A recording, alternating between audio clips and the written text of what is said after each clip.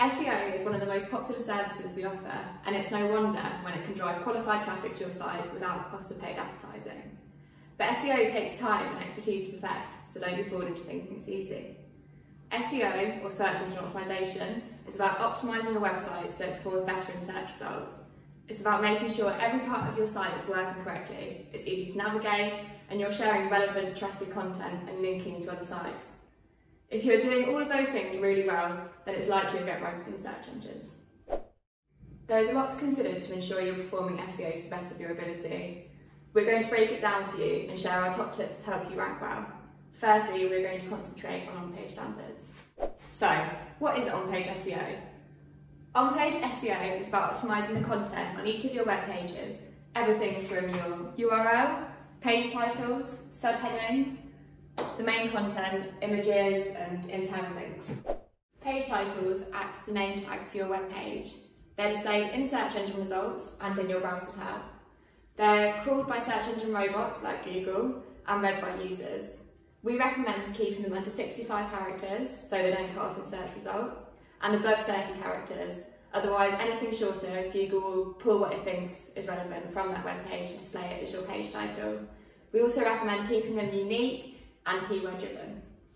URLs are a unique reference for your web pages. They're used by search engines and users to locate your pages. We recommend keeping them under 115 characters so Google finds it easy to read them.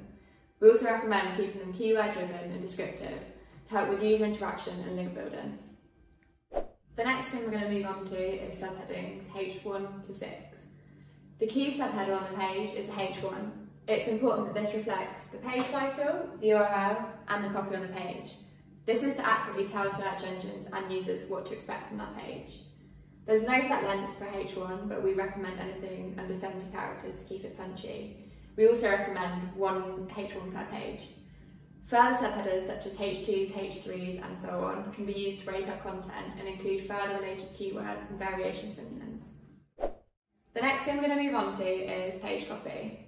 Write the main content to include any your main keywords, secondary keywords or any alternatives or synonyms. Write the content using a well-structured language and do not over-optimise. This must flow and be written as naturally as possible, as opposed to just shoehorning in keywords for the sake of it. Try to include the priority keyword in around 1% of the content. It's important to remember not to create pages with thin content. Word count will depend on the type of page, but be aware a major aspect of page authority will be determined by perceived value. Thin content will be marked down, and as a rule of thumb, keep word counts above 300. Now we're going to talk about internal links. An internal link is a link from one page on your site to another. They're used to help Google find pages on your site. Remember, link to relevant and important pages or orphan pages. The anchor text, which is this thing here, needs to be keyword driven and relevant to the page you're linking to.